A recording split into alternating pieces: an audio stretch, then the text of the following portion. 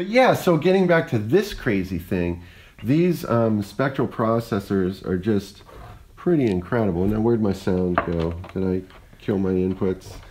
You moved it to the rear of the room. That's right. Oh, I moved it to the other speaker. Thank you, sir. Thank you much.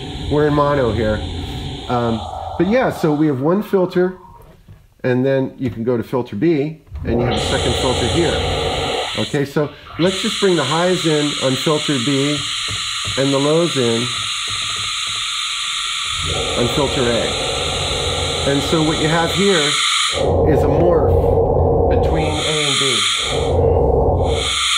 Right? And so if I want to send a negative voltage to a 258, which I'm already doing, I'm going to send one over to this top 258, kick it down to where we get the really slow oscillation. And this spectral processor in particular takes an audio source for modulation. So if we jump to program mode here, we can see that both sides being modulated, A and B. Wow.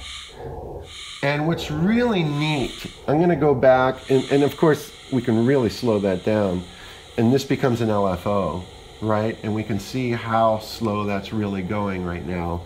That makes me so happy. I love the slowness of these modulations. It's beautiful. But one thing that's really neat and fun, and I should show you, is if you put one oscillator all the way up, I'm sorry, one filter all the way up and the other one all the way down. So let's knock that all the way up and put B all the way down. Now when we start modulating between, we can actually see the waveforms of the modulation. It's a lot of fun. Hello, there we go. And as I speed that up, check out these visuals. Oh, wow. It's like having a little mini oscilloscope. It's amazing, and I love getting these little centipede things going here, like, hold on, there we go, like that, you know? I'm just going to watch that for a while, you know? It's very cool. You're in the middle of a performance and nothing changes for a while because you've become mesmerized by just looking at your spectral processor. Absolutely. And you've got control here of the modulation, so you can see how now it's a line, you know, and it's slowly being modulated by,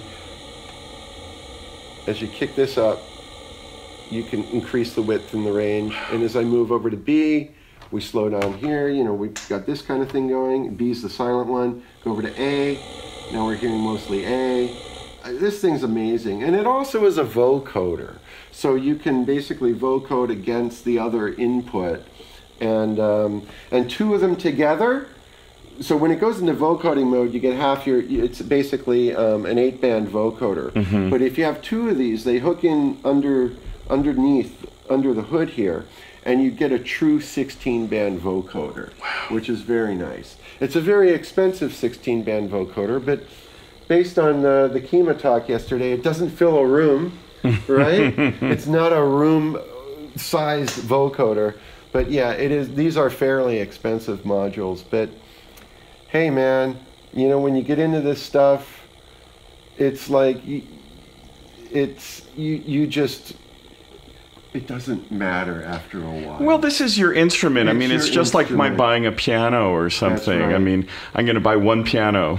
Yeah. And if I'm going to buy one piano, I'm going to make sure it's the best piano that I can afford. Absolutely. And so it's the same thing with a Buchla. I mean, you know, you and I both know Eurorack really well, and it's wonderful. I love Euro. But this is just, it's a different animal. This is a vision, right? This is Don's vision. Yeah.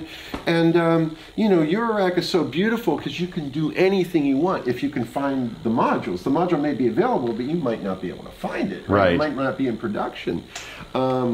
But you can configure, you know, we've got 1,000 modules in the Eurorack world from over 100 manufacturers.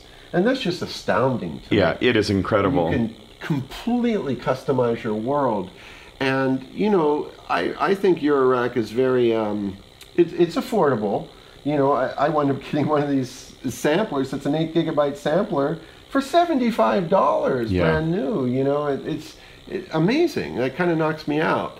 And And yeah, the Buchla, you know, it has a high price of admission, but when you look at what you're getting 4 envelopes in one, 4 dynamic managers in one, 2 sequencers in one, 4 sequencers over here, 2 oscillators in one, 2 oscillators. So, you know, when you start to factor all that in, and then the overall vision of Don, you know, we've got, the beautiful thing is the consistency of the system. You always have your inputs on the bottom, you have your outputs on the top. Your CVs are always bananas. Your audio is always 1/8 inch. You know, some people might look at that as a limitation, not being able to convert a CV to an audio signal and vice versa.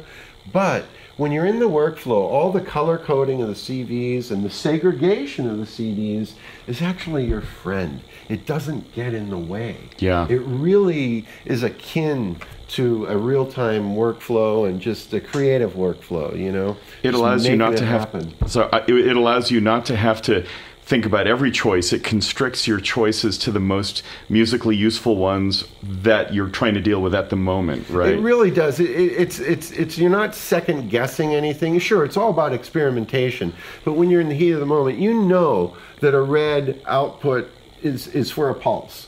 And an orange input is for a pulse input. Yeah. So that's a red is pulse output. That's just good user interface design. It's really good user interface design. You know, the black or CV out or CV input control for these knobs, the blues are the CV outs that you're playing with. And then he gets more creative with colors over here. These are all outputs, but we've got blue and purple denoting even and odd. Right, that's wonderful. Beautiful. And this unit outputs in a beautiful stereo, odd and even, so you can get tremendous stereo effects just by touching this, playing around with it, CV modulating it, and then, you know, you start playing with the vocoder. It's just incredible. I'd like to touch on something that you mentioned just a little bit, but we haven't looked at, and I hear about this all the time in your Recland, and that is the source of uncertainty. Oh yes, right. Well, that's the infamous module, you know, from Don, and one of the keys to West Coast versus East Coast. Right. You know. The fact that, you know, what we're doing here is we can set this thing in motion, this electronic orchestra in motion, and I can just step back and be the conductor of this orchestra. I can step in and be a solo performer if I want and have the orchestra back me up, or I can just kind of push it in different directions, cut it off, do whatever, man. You know what? It's incredible to have all these controlled random sources to enhance your music. And so the source of uncertainty has a number of random type modules. One is just the fluctuating random voltage, which is that we have control here of the probable rate of change.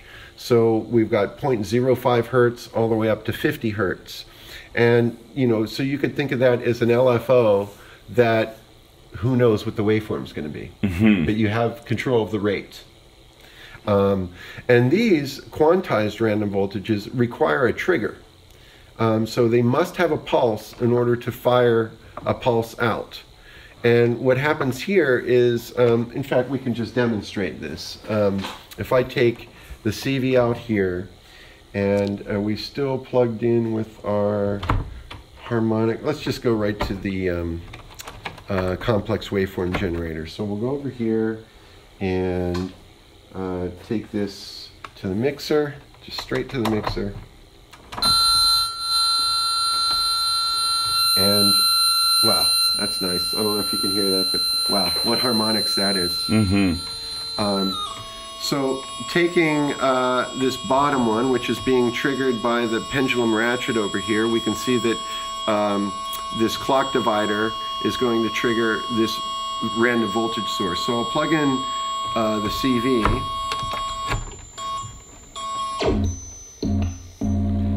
Okay, so let's see what's going on here. I might have to gnaw my blue knobs. Okay, so we're hearing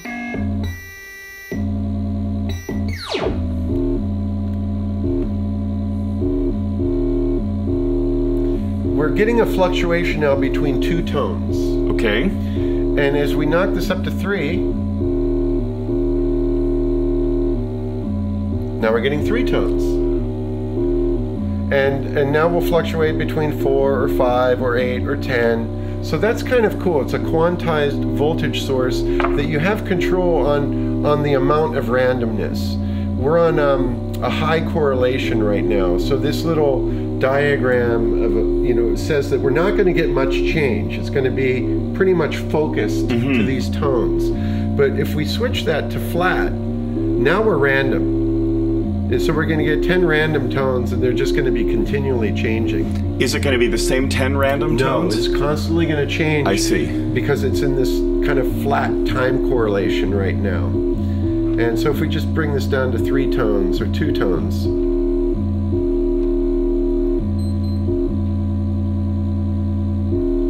Well, I'm not hearing that much fluctuation actually.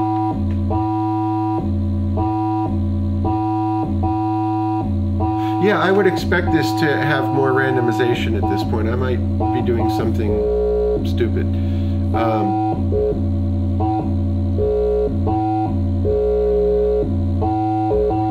And if we bring the density up here, we'll get a more rhythmic output.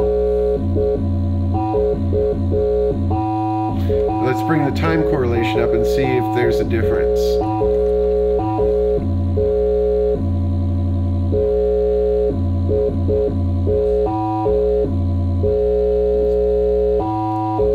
Pretty much similar tones, but I'm not hearing much of a difference here. They still sound like the same tones. Yeah. So yeah, I'm not sure what's going on here. But then you also have a similar variation here. The stored random voltages, where you have your time correlation of closer to fixed or little variation to more variation. And let's see if we can hear something on this one. I'll have to send a pulse. So there's some randomness. Sure is. Right? There's some randomness. Let's bring that down to 1, 2. So that's fluctuating. Let's bring it to more controlled. Let's increase the CV here. Here's our range. Let's bring that up.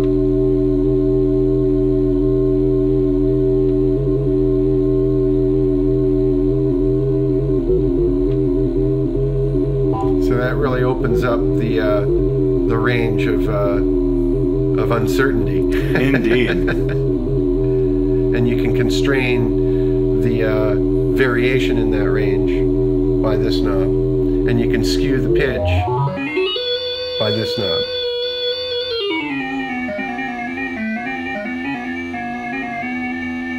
Wow, that is fascinating. Boy, this whole thing together sure does make for something that's just great for abstract synthesis. Absolutely. It's amazing and forever inspiring. Do you have anything else to show us before we wrap up here? There's a couple modules we haven't really touched on. Okay. We looked at the quad, at the system interface here, which is basically an EQ and our output controls. We have a little sub-mixer that you can insert to the mix or not. What's really neat about this sub-mixer, you got inputs A, B, C, and D. Each one of these goes out to a speaker. So if you're working in quad, A goes to left, B goes to right, C is right surround, and D is left surround. And you can insert that into the mix, or you can, so it'll go to the outputs, or you can just use it as a sub-mixer if you want, and have your outputs here to feed to another module. And of course, if you're using it as a sub-mixer, it's not being hardwired to the 4 speakers. But yeah, this module has the swirl, has all the quadraphonic panning, has a mic preamp. There's actually super a mic, useful. Yeah, a mic connection in the back, and that mic has a an envelope follower. So that's really cool, especially for collaborating with folks or integrating another instrument. And just to quickly jump, this is another mixer. I don't think you can ever have enough mixers. And this is just a stereo mixer. It's my auxiliary output, but you know, I just love to stack sounds and be able to mix between them. And so this really gives me more than what I need, which is great. And this also contains the preset manager. Oh, I see. Yeah. Yeah, it seems like because of the fact that he's got 5U to play with, a lot of the utility stuff, he can gang 2 things together so they don't take up as much width. Absolutely. Absolutely. Yeah. And this is a clone module from Videxcapes. I believe he's in Sweden. And this is a pretty amazing module. I'm still kind of trying to figure this out. It's a filter, a multi-mode feedback filter, but it's purely analog. It's beautiful. Get amazing distortion out of it, great frequency modulation out of it. Still exploring that one. It's beautiful. Wow. This one here is the quad voltage processor, or quad control voltage processor, the 256E. And this is essentially processing voltages. And this is how I'm getting my negative scale to slow this oscillator down, you know, for these really ultra slow modulations over here. If we were to scale that normally, that's where that oscillator would normally be running at. And this is the slowest it can go. That's the slowest it can go without a negative voltage source. So here's our input, here's our output. That's basically a linear curve. We can flip that curve around, and now we've really scaled this down to such a slow rate. In fact, I'm bringing the oscillator back up halfway, and it's still slower than it was all the way down. Wow. You know, so this is like, when I found this out, this was like a holy grail for me in terms of modulation and slowing things down. And if I look quickly, we've got our pendulum ratchet here, which is from Ear Drill, Chris Muir, who makes amazing stuff. And this is such a cool module.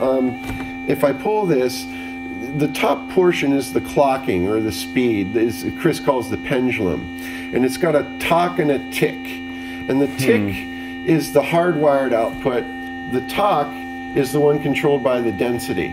So we can see the tick is always flowing at whatever rate the frequency is here. So you can use that as a master clock for other things, that can be without a master mucking clock, around with it. And then the tock is simply, you can turn it all the way off, but my density now is at 50%. Kick the density all the way up. These two are mirrored. And then you run a jumper down here to control the ratchet. And the ratchet, this is so cool. You got two divisors here, Division A and Division B. And if you look at what you have, you've got odd, even, prime, triplet, Fibonacci, and power of 2. Wow. And so what this is just insta-rhythms. You don't have to program a thing. And you could just turn a knob and get rhythms oscillating against each other between the A and B dividers. And then you have a whole clock divider here. Just a standard clock divider, so you can see what's going on with that. It eventually, you know, hits the divided by 24, etc., etc. So this is just a cool module for triggering the source of uncertainty, triggering any kind of rhythmic envelopes, stuff like that. Absolutely love it. And I think the last module is the triple morphing filter, the 291E.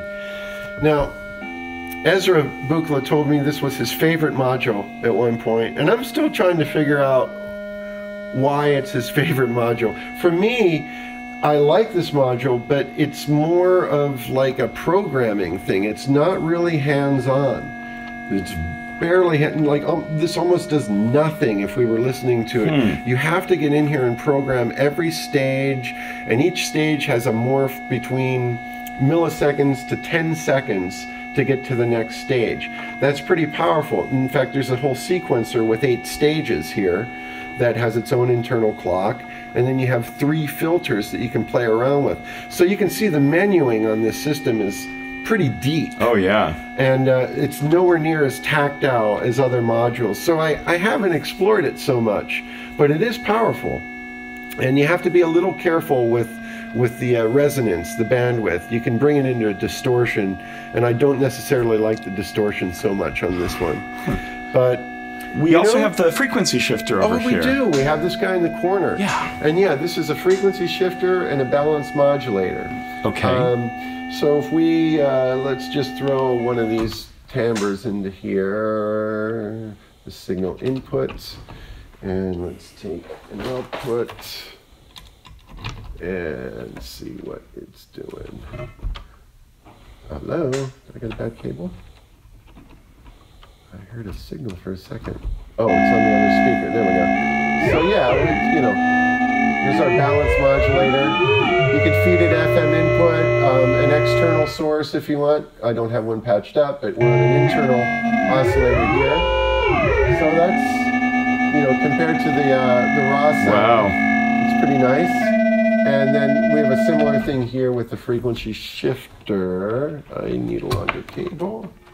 So what's the top section of the frequency shifter, Tom? It's the actual frequency shifter portion. Uh-huh. And we have two different outputs. We have a down output and an up output, which will give you two variants of the frequency shift. Right now we're listening to the up output. Uh-huh. If I jump to the down, we'll hear it's a different transposition. And they work together to give you some nice stereo output, you know, if you want to pan it hard left, hard right, or start swirling it in the quad space. So yeah, man, this world is just amazingly inspirational. You know, I got into it kind of late in life. All my life I've been working with samplers. I actually shunned synthesis because of the late 80s and 90s. I did not like the synthesizers. The Romplers. I was right there with you, man. And I blame the DX7 for the loss of knobs. And I didn't have the money nor the foresight at the time to dig into analog, because that was the time to get all the deals on the old analog stuff. Yeah. But, you know, after working with sampling for 20, 25 years, I needed to light a fire and you know, under my butt. I needed something new. And this was certainly it.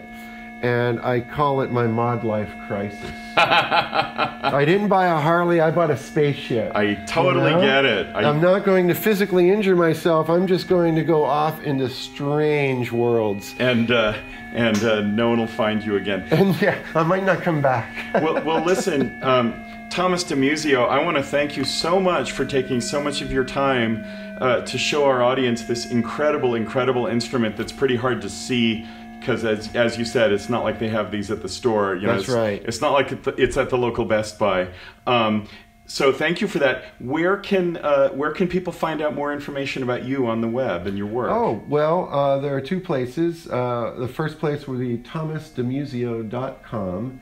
That would be ThomasDimuzio.com. And that's got a bunch of my music up there, a bunch of free stuff. You can download it, MP3s, high quality MP3s, and just way too much information about the stuff that I do. So be careful over there. And the other place is gench.com. That's GENCH.com. And I'm a mastering engineer, and that features a lot of my work in the professional audio domain as far as being an audio engineer. And Gench is also kind of my label, you know, a really poorly run label, but a means to at least release things out to the world. So please visit and enjoy, and I hope you got a little bit out of this demo. Well, I personally certainly did. Thank you again, Thomas Dimuzio, and I'm going up on the web to go check you out for sure. Thank you, Nick. It was a pleasure. Absolutely. So that's it for this episode of Under the Big Tree. Thanks so much to Thomas Dimuzio for letting us see his Buchla 200e modular synthesizer. If you have anything to add to the conversation, please feel free to add it in the comments below. And as always, if you like what we're doing here on Under the Big Tree, please feel free to like, share, and subscribe. For now, this is Nick, signing off.